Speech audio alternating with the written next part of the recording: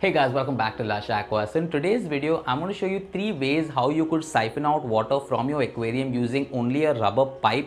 Now it doesn't matter if you have a planted aquarium or you have a bare bottom aquarium. As long as you have a rubber pipe at home, you can use it to siphon any of these aquariums very easily. Now only one thing here I would like to mention is your aquariums would have to be higher than the ground level. If your aquariums are at a ground level or a base level, these methods wouldn't work. So if your aquarium is at a height like mine, you could use these methods to siphon out your aquarium using only a rubber pipe. We're not going to be using one of those squeezing mechanism siphon pipes you get at the market readily available nowadays. We're going to be using only this rubber pipe, and also I'm sure a lot of you already know at least one of the methods I'm going to show you in this video, but I'm really curious to know how many of you already knew all 3 methods. So watch the video till the end and comment down below if you knew all 3 methods or how many methods from these 3 methods did you know as well.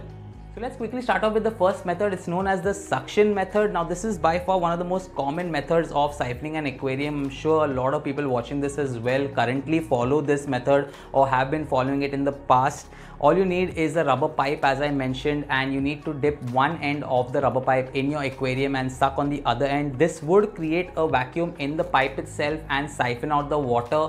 I'm sure now that I'm explaining it to you, you already know what I'm talking about, but a lot of beginner hobbyists make major mistakes while using this for the first time or for the first few times, because they end up drinking a lot of water, ingesting a lot of water. Now I know there is this meme that is going around saying if you haven't drank your own aquarium water, you're not a true hobbyist.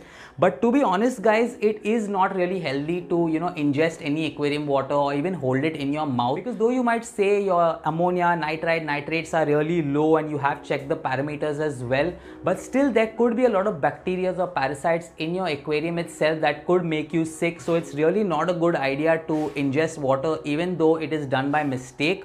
So the one right way of doing this method is when you are holding your one end of the pipe in the water itself, you need to use your thumb to shut the water or to stop the water flow soon as you've created enough pressure by sucking on the other end.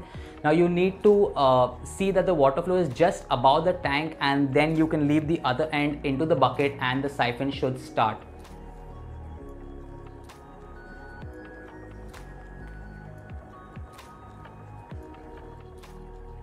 Now the main reason I've used a see-through pipe for this method is so that I can see the flow of water and I avoid water ever going in my mouth. And also I've used a thinner pipe for this aquarium. It's always better to use a thinner pipe for a smaller aquarium so you can remove out more debris, more dirt, and siphon out less water. If you use a very large pipe, it's going to siphon out more water and you won't be able to remove all the debris that is necessary to remove. Now coming to the second method, it is quite similar to the first method itself, but it is a little safer because you don't need to suck on the pipe at all. The principle is the same. It still works on creating a vacuum in the pipe to start the siphon, but this is a much safer method to practice or to do. Now for this method, all you need to do is you need to dip one end of the pipe into the water while holding the other end and keep filling the pipe till it is almost 60 to 70% full. Now once you fill the pipe with around 60 to 70% water, you need to hold both the ends of the pipe. Add one end of the pipe to your aquarium while the other end of the pipe goes into the bucket. Now to start the siphon, all you need to do is remove your finger from the pipe in the aquarium itself, and that should start the siphon without a problem.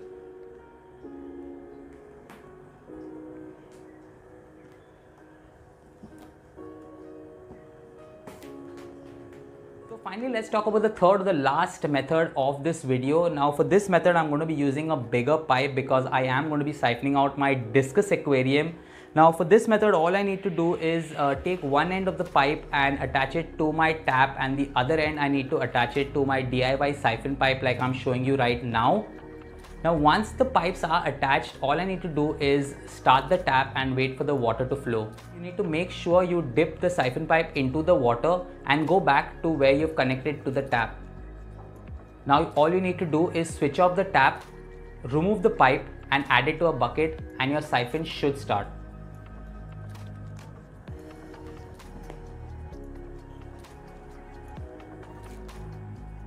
But that's it for this video, guys. Thank you so much for watching. I really hope you enjoyed this video. Now you know 3 new ways of siphoning your aquarium. Don't forget to let me know down in the comments below if you have used any of these 3 methods before, or you currently use any of these 3 methods to siphon out your aquariums. Also, don't forget to subscribe to Lush Aqua and click on the bell icon so you're always updated with any of the new videos or content we post on our channel. I'll see you next time. Bye bye. Take care.